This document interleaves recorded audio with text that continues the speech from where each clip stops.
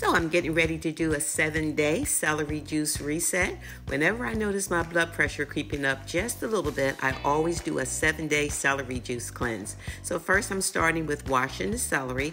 I always put in a little bit of vinegar, sometimes a little bit of baking soda, but I want to make sure it's nice and clean.